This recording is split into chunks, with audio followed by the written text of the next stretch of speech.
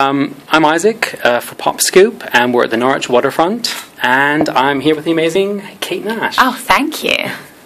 How are you? I'm good. How are you? Yeah. How's the tour been going so far? Yeah, really good. We've just been in Europe. We've just done like Paris and Brussels and Germany and Amsterdam and all around like Europe. So it's been really cool. And then, yeah, but this is the first day of the UK tour, so... It's the first day of the UK tour, so yeah, on home ground. It begins, yeah. And so you are a singer, songwriter, actress, musician, fashion icon as well. How do you make all that work for you? I guess, I don't know, I just am a workaholic, I suppose. I'm really lucky to work on things that I love, and that's what I do, sort of 24 hours a day, 7 days a week, so that's how I fit it in, yeah. And how do you see your changing musical style and across your three albums? So from 2007 up till now, do you see it as changing? Yeah, I mean, I think that it's progressed a lot. I think, you know, from Made of Bricks to now, there's a lot of differences. It's been 7 years, so there should be, really. Otherwise, yeah, that'd be boring and weird. But yeah, I guess like this album, I think Girl Talk's the like most honest and raw record that I've ever made, and I play bass on it, which is totally new, so that changes sound a lot. Yeah, so you have that as well as your singing, of course. Yeah. And I mean, I've always seen this great contrast between your raw and real lyrics, and then the sort of magical image behind it as well. And so you've got the raw, really true lyrics. Yeah. And then your kind of crazy circus style of the music videos. Yeah, I think like with music videos, I just kind of realised, I heard Michael Jackson in an interview talk about his music videos as like, he was like, oh, we made this short movie. And the way he put that, I was just like, oh, that sounds really fun. Whereas before, music videos were always kind of like a drag, because they seemed like a scary prospect and just something that was like difficult to do. And when he said that, I was like, oh, that's really a good idea. And then I decided to make them fun and come up with stories. And because I like theatre and film and acting anyway, it just seemed like a perfect outlet to sort of come up with different ideas that I wanted to act out and put them in music videos. So yeah, and I'm quite visual as well with when I listen to music. Sometimes I like won't like a record, and then I'll hear it in a movie and I'm like, oh, I love that song. Like, so I think it's always nice. It's just good fun, I think. Yeah. And how do you start out songwriting? Do you start with a lyric or a tune or a mood? What comes first? It depends. I think probably a mood. A lot of it's instigated by mood, just being like, I need to get this out of my system. Like, for example, the other day I was in the car, I was in a taxi, and I was like, oh, I've got a really good idea for a Christmas song, and I just wrote down all the lyrics, so that I kind of had an idea of the song and the music in my head and wrote the lyrics. I think now I sort of have more experience, more skills, I can write songs like that. But probably the funnest way is with an instrument and being like, playing like a bass line or guitar or piano riff or whatever it is, like over and over, and just coming up with ideas. It's sort of fun like that. And is that by yourself or in the studio jamming as well?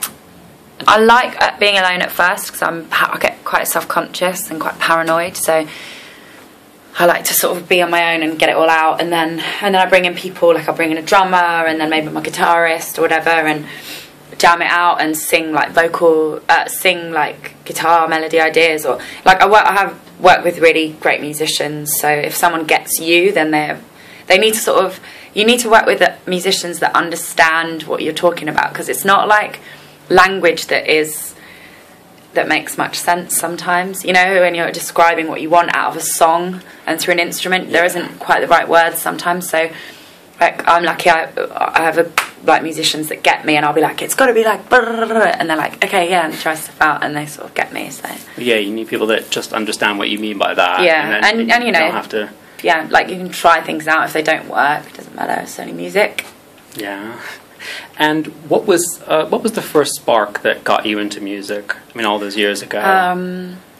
We had a piano in our house growing up, and no one played it, but it was there, and I started playing it. My sister started playing it, and then my my parents are big music fans, really. They loved, like, the Beatles. There would always be, like, the Beatles, Janis Joplin, the Stones, a lot of Irish folk. My mum's Irish. Harry Nilsson, Willie Nelson. Like, I remember, like, great music growing up, like Deep Purple and yeah, like just, and there'd be vinyl as well. But we had a record player, so vinyl would come out and there'd be CDs all over the car and tapes and stuff in the car. We always did long journeys up to my granny in Newcastle or around Ireland, and it was constantly like listening to music. So probably from my parents. Yes, having those memories there too. Yeah, a lot of memories attached to music. Yeah. And the first drive that got you to sort of post your on MySpace, yeah. Yeah, well, that was really interesting. I got rejected from all universities and all drama schools, and I sort of had this determined plan that I wanted to be an actress, and this is what I was going to do. And all my friends got into uni and drama schools, and I didn't, and I was like really disappointed. And then I got my final rejection letter on the same day that I went to see, what's that movie, the cowboy one, Heath Ledger and Brokeback Mountain. Yeah. And it's like really depressing ending, sort of like life just doesn't work out sometimes, you know. That's how I felt after watching it. And then I got my final rejection letter, and then I fell down the stairs and broke my foot, and I sort of dragged my broken foot out and I was like determined to like not fall behind. I was like, I'm going to see plays and things I found in time out on my own, and I was literally dragging my foot, and I got to like Swiss Cottage on the tube, and I was like, I think my foot's broken, I can't do this anymore. And I rang my friend and I just cried and like went to meet him, and we just drank a bottle of red wine, and I was like, oh God, I've got to do something. And then I had this like month where I was at home and I couldn't go out, and my parents bought me my first guitar for like 50 quid, my first electric guitar, and bought my first PV amp, and I was like, okay, I'm gonna go back to songwriting, and as soon as I'm better I'll play my first show. And I think like having that sort of goal, goal, that time like limit, and also like the sort of boredom. I was like working in Nando's at the time. I was like, really? How did this happen, you know? Like, is this it? Yeah, I'm like, my mum always said, you know, you've got to work hard, otherwise you're going to end up in a dead-end job. And I was like, well, I did work hard, and I'm like working in a fast food restaurant while all my friends are doing really cool stuff, and I was like, I have to do something fun. And then as soon as I did that, it's all supposed to happen, I guess, that way too. Yeah, it's all meant to be. It's all written in the stars. Yeah. And you know, of course, you started and then grew so fast in terms of having you know, your #2 single, #1 platinum selling album, Brit Award on top of all that. You know, all within a short space of time. How is that to look back on now? It's funny looking back on it, because I think I was very numb. You know, very like, had no idea. I don't know, I couldn't really grasp it. It was too much, too quick, I think. And no one in my family's ever experienced anything like that, so it's nothing we were used to at all. And I was just telling this story earlier today, that I remember my manager rang me. I was living at my mum's house, and I was like eating Weetabix at the kitchen table, like on my own. And my manager rang me, and he was like, oh, Made of Bricks is #1. And I was like, okay.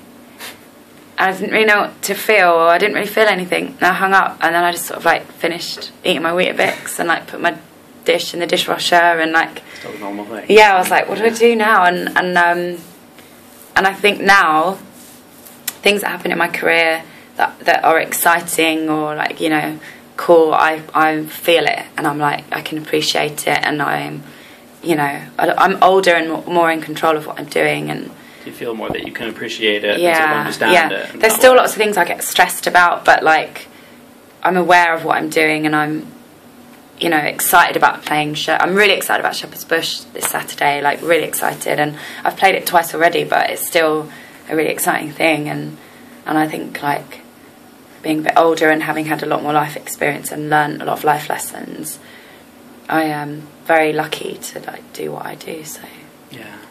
And how do you feel about the music business, social media nowadays? I mean, is that something different than it was, when you started back in 2005 and 7? Oh God, yeah, it's totally different. I was even thinking about like Instagram and stuff. That wasn't around in the past like 2 years. That's just taken off, and I think like there's really good things and there's really bad things about it. I've actually just written an article for the Big Issue about the internet, and also about like there's a massive debates at the minute of like the sexualization of like pop culture and youth, and I think the internet is really the main sort of thing that should be sort of recognised as, I don't know, everyone's like, are these pop stars in control of what they're doing, or are they being told what to do? And it's like, you know what, that doesn't really matter. Like, really, that's been going on for years, and it's not new that sex sells, and it's not new that people will do what it takes to get rich and get famous, and knowing that sex sells. Like, I'm not like worried if these people are making the decisions themselves or not, because they want to, there's a certain amount of like wanting to be there, and also I don't know them, I don't know if they are or not. Like, that's not my business, that's not my concern. I think what we need to sort of be addressing is the fact that like the blend of like pornographic images in like pop culture, music videos, and like it's all really blurred lines. What are we teaching kids, like young girls, about sex, young guys about sex? Like what is the message that we're sending? Because they are going to see it, like they're going to watch it. Do you know what I mean? Like, you can't, they've got access to iPhones, iPads, everyone has, like they'll have seen those videos, and like there's nothing you can do about that, and censorship isn't the answer. Like, we don't want people to just be like, oh, we're so shocked and we think it's wrong. It's like, that'll just take away everyone's rights to be who they want to be and do what they want to do. I think what it is about is accepting the new world. Like, kids grow up fast, and we're responsible for educating them about sex, because they're going to see a lot of really shocking stuff really young. So we need to be educating kids and be real. That we wouldn't have seen. Yeah, exactly. Like, you wouldn't be allowed to go to a strip club as a 10-year-old, but 10-year-olds now watch videos which is basically like being in a strip club, And so it's more about education, I think, and, kids are making jokes about raping each other, and about, like, girls tweeting, like, I'd like to be hit if it was by Chris Brown. It's like, they don't really understand what they're talking about, so they need to be taught about the reality of sex, the difference between porn and sex, and the reality of like abuse and rape, and also making choices about your own body and being in control, and knowing all the positive things about sex too, and that it's like something for them to enjoy, and it's like when they're ready to enjoy it, they can make their own choices about it, and there's no point in trying to hide things from kids anymore, because they will see it. And they need someone, and the mainstream, the responsibility of like mainstream pop culture is to also educate and to show other examples, and our gross obsession with celebrity culture has got to stop. Like, because kids think now that the most important thing is to be famous, is how many friends you've got on Facebook, is how many likes you get on Instagram. It's like, that's all we care about. That's sort of the message that we're putting out there, and I think that is the most unhealthy thing. I don't think whether this pop star is being told what to do by a cigar smoking record executive really matters, Yeah, I mean, it's a hard thing, because of course, you have the Twitter account too, you have a blog, so I mean, it's important to use those tools, but for something else, I think. And in that way, and there's great things about the internet. It's like, it's helped me in my career so much. And even through like getting dropped by my record label, it's meant I'm really in connection with my fans, and I can still have a career really easily. Without 10 years ago, I wouldn't maybe even be releasing a third record. I don't know how I would even know that fans existed. But it's just about sort of, I think, like with young people, it's like parents educating, but then some people have crap parents. So who's going to educate them? And we need like I don't know, TV and radio and magazines like that are in the mainstream providing that as well. And stars like you. And me. Putting out there too. Well, no, having that message, and the title like Girl Talk as well. You are sort of saying that I do want to have a different kind of talk on there, and on your blog and everywhere else too. So with your fans, I mean, you feel very connected to your fans, right? I do, through that. Yeah, really. Like I know a lot of them by name and stuff, like just through the internet, and they've done a lot to support me. So I think I'm really open and personable with them, so that's why we've become like, and they are with me. So it's like that we're friends in a way. It's kind of weird, but it's cool. I like it. Okay. I mean, the last question. In terms of studio work and live performances, do you have a preference there? They're so different. I love both of them for different reasons, and they sort of satisfy different areas of, like, you know, my creative needs or whatever.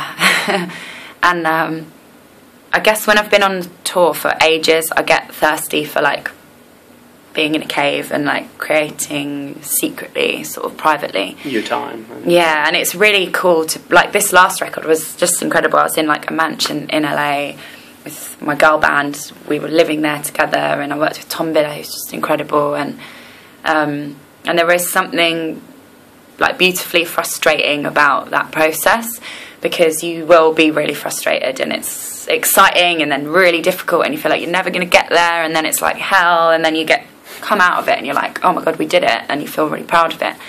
And then and it's a tight-knit family too, in that way too. Oh yeah, which is good. You live in like a bubble. It has to be intense. Yeah, intense, yeah. Totally intense.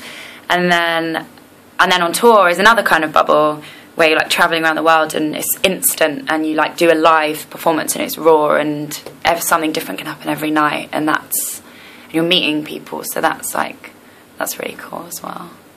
Okay, well, thank you so much. Thank you so much. Thanks. Great talking to you. Great talking to you. And we're quite excited about the gig. Oh, cool. Me too. Me too. So looking forward to seeing you later. Awesome. All Thanks right, for having me. Cool. Okay.